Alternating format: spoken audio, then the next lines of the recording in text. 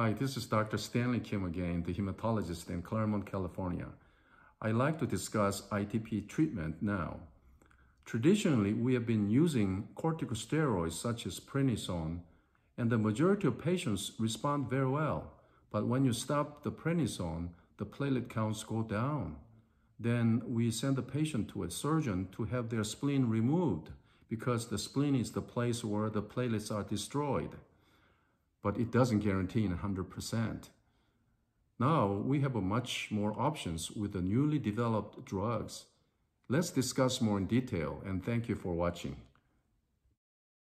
The goal of therapy is not to raise the platelet count to normal level, but to reduce the risk of bleeding. We like to raise the platelet counts to 50,000 or above. American Society of Hematology recommend no treatment, just simple observation when the new patients present with the platelet counts over 30,000 and when they have no bleeding or may have a minor skin bleeding. But when the platelet counts are below 30,000, treatment with a corticosteroid is advised. Do we have to admit all new ITP patients? No, only when the platelet counts are less than 20,000. When the platelet counts over 20,000, outpatient management is sufficient. We need to advise patients to avoid drugs that increase the risk of bleeding, like aspirin, non-steroidal anti-inflammatory drugs like Advil, Aleve, anticoagulants, or antiplatelets like Plavix. Celebrex have a less bleeding side effect. As the first-line therapy, we almost always use the glucocorticoids like prednisone or dexamethasone.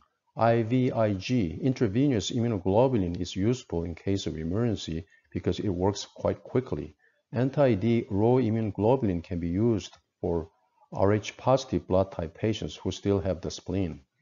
Second-line therapy includes splenectomy, the traditional surgical therapy. Rituximab is the anti-B lymphocytes. The B lymphocytes are differentiated to plasma cells producing autoantibodies. Thrombopoietin Receptor Agonist increase the platelet production. 3 drugs available: Romiplostim, Eltrombopag, and Avatrombopag. New drug fostamatinib is used for the refractory ITP. It's a spleen tyrosine kinase inhibitor.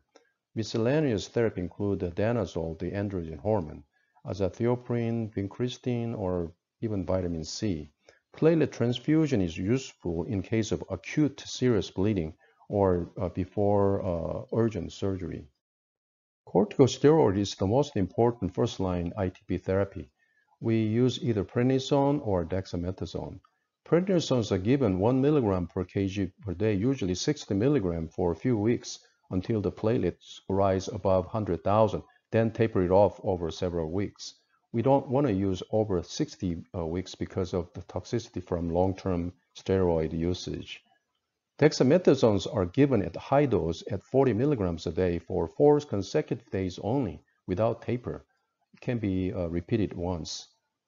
What's the difference? The dexamethasone post-therapy brought faster and a higher initial response rate and the fewer bleeding episodes and the less side effects. But there is no difference in overall long-term sustained response, which is about 20 to 30%. In other words, 80% of patients, the platelet counts drop back down to the baseline when they stop those prednisone or dexamethasone.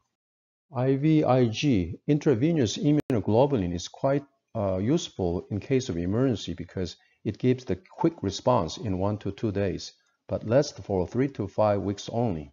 So we have to give it repeatedly every month or so. We give 1 gram per kg per 1 day every month or so. How it works? Infused immunoglobulin binds the Fc receptors on the surface of macrophage in the spleen, sparing the platelet coated with the autoantibodies from destruction by macrophage.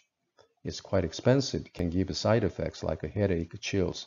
It rarely causes anaphylaxis. Because IVIG frequently contains hepatitis B's core antibody, patients can have a falsely positive hepatitis B serology after IVIG infusion. So the test needs to be done before IVIG infusion. Rho-D immunoglobulin is also called anti-D immunoglobulin. Rh-positive blood type's main antigen is a D antigen.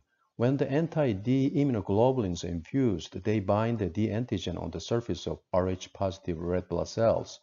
Those red blood cells coated with the anti-D immunoglobulin binds the Fc receptors on the surface of macrophage in the spleen.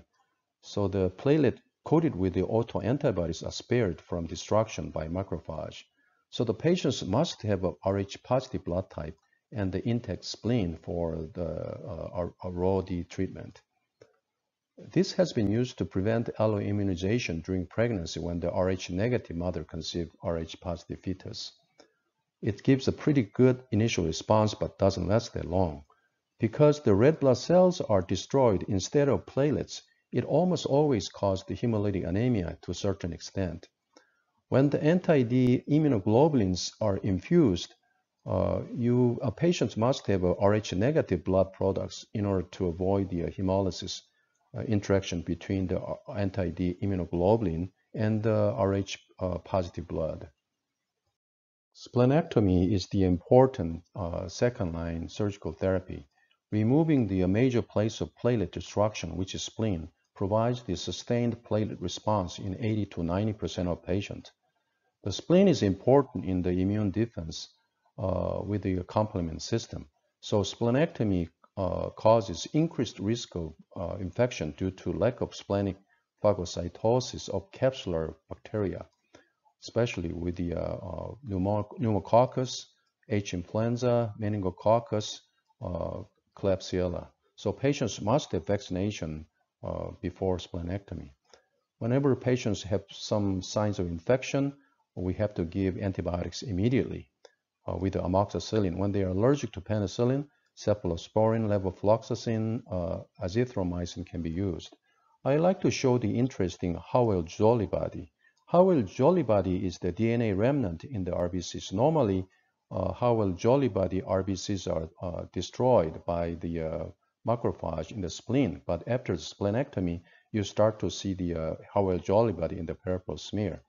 But when you see no Howell-Jolly body after splenectomy, you wonder patients may have accessory spleen. Rituximab, with the brand name Rituxan, is an anti-CD20 monoclonal antibody against B lymphocytes. Look at this picture. The infused rituximab binds the CD20 receptors on the surface of B lymphocytes, leading to its regression and the death. So the rituximab blocked the B lymphocyte, produced the autoantibody, so the platelet counts increases. American Society of Hematology recommends rituximab over the splenectomy as a second-line therapy. We give weekly for 4 consecutive weeks, can be repeated several times. It gives a 60% initial response rate occurring in 5 to 6 weeks, but the sustained response rate is only about 20%. Because rituximab can reactivate hepatitis B infection, patients must have a hepatitis B surface antigen, hepatitis B core antibody IgG, IgM checked before the therapy. Thrombopoietin is the growth factor for platelet production. Then why don't we use the thrombopoietin to raise the platelet counts? Yes, we have used this the thrombopoietin but failed. The thrombopoietin induced the formation of autoantibody against the thrombopoietin, and the platelet counts got worsened. So the research scientists discovered the thrombopoietin mimetics, which is the Thrombopoietin Receptor Agonist. There are three drugs: Romiplostim, Eltrombopag, Avatrombopag. Normally, thrombopoietin binds the thrombopoietin receptors on the surface of megakaryocyte or megakaryocyte progenitor cells, activating JAK2, STAT5 pathways, leading to megakaryocyte maturation and proliferation and increase the platelet production.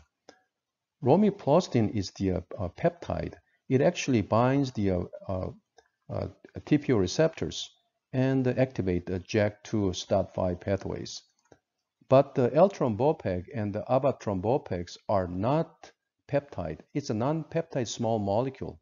It incorporates into the cell membrane of the megakaryocytes or megakaryocyte progenitor cells, activating JAK2 STAT5 pathways, eventually leading to megakaryocyte maturation, proliferation, and the raise the platelet counts. TPO receptor agonists are emerging new second-line therapy. It's effective in 50 to 90% of patients, depending on the drugs. Once you start the treatment, platelet counts rise in 1 to 2 weeks, but it goes down in 2 weeks after drug was discontinued, sometimes to the lower than baseline level, which is called the rebound phenomenon. Luckily, in 20 to 30% of patients, the platelet response sustained even after the drugs were discontinued. It's useful to raise the platelet counts before surgical procedures. For example, Avatrombopag was used for only 5 days to raise the platelet counts before the surgery. Romiplostim and the Eltrombopag, Avatrombopag have no cross-drug resistance. In other words, when the patients don't respond to one drug, they can switch over to the other, because there are differences in their drug structure as described in the previous slide. Side effects include too many platelets and venous thrombosis. American Society of Hematology recently recommended the TPO receptor agonist over the rituximab or splenectomy as a second-line therapy. 3 drugs available: Romiplostim with a brand name Nplate. It's given subcutaneous infection weekly. Eltrombopag, Promacta, is given by mouth every day. Avatrombopag, Doptelet, it's the same oral medication. I like to mention about Eltrombopag, Promacta, because we have a much more clinical data. It's a highly effective with 80 to 90% response rate. It has a hepatotoxicity, so the liver function test has to be checked frequently, every 2 weeks or every month initially for the first 1 year. Agents need to reduce the dosage because of their delayed drug clearance. It has to be taken in empty stomach due to interaction with the minerals in foods.